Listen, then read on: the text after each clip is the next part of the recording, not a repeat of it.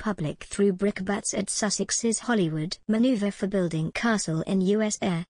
Prince Harry and Meghan Markle were very keen on transitioning to Hollywood 6 months after their royal wedding, a royal biographer has claimed. A royal expert has claimed that the Duke and Duchess of Sussex were considering a move to Hollywood long before their Megxit announcement in January 2020.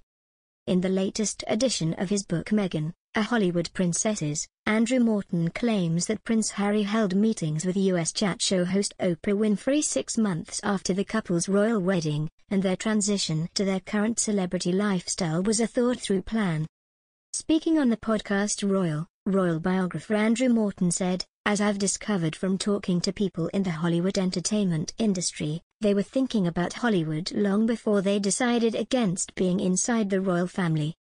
Some 6 months after the wedding, Prince Harry was deep in conversation in a London hotel with Oprah Winfrey and several executives about doing a tell-all interview. That avenue, together with conversations with Jeffrey Katzenberg about a streaming internet service called Quibi which didn't last very long, and the fact that Meghan is working with Elton John's husband David Furnish on a show called Pearl, shows that they were very keen on Hollywood. So it wasn't like an impulsive "we've got to get away" like the way they've portrayed it. It wasn't like they arrived in LAX with 2 suitcases and a cuddly toy and hitched a ride on a Greyhound bus. This was all part of a thought-through plan. Prince Harry and Meghan Markle announced that they would be stepping down from their roles as senior working royals less than 2 years after their royal wedding in May 2018.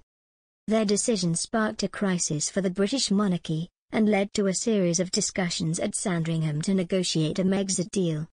The couple relinquished their royal patronages and their HRH statuses, and were told to secure a means to becoming financially independent. Shortly after completing their final engagements in March 2020, the Sussexes relocated to California and launched their own non-profit foundation, Archie.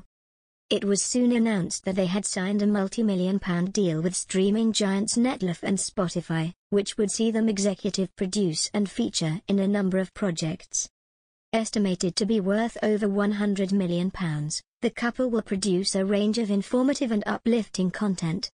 Whilst a Spotify podcast is yet to be announced, the Sussexes have released information about their first 2 projects with Netflix. Prince Harry is currently producing and featuring in a docu-series titled Heart of Invictus, which will follow the organizers and competitors of the 2022 Invictus Games. 2-year-old girl on a series of heroic adventures, as she engages with influential women throughout history. Sir Elton John's husband, David Furnish, has joined her as a producer, with a release date expected in 2022.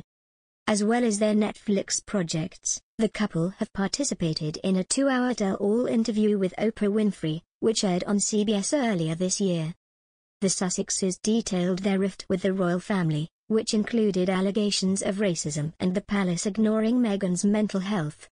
Prince Harry followed this interview by producing a docu-series alongside Oprah Winfrey for Apple TV+, which covered his mental health and the trauma of losing his mother at a young age.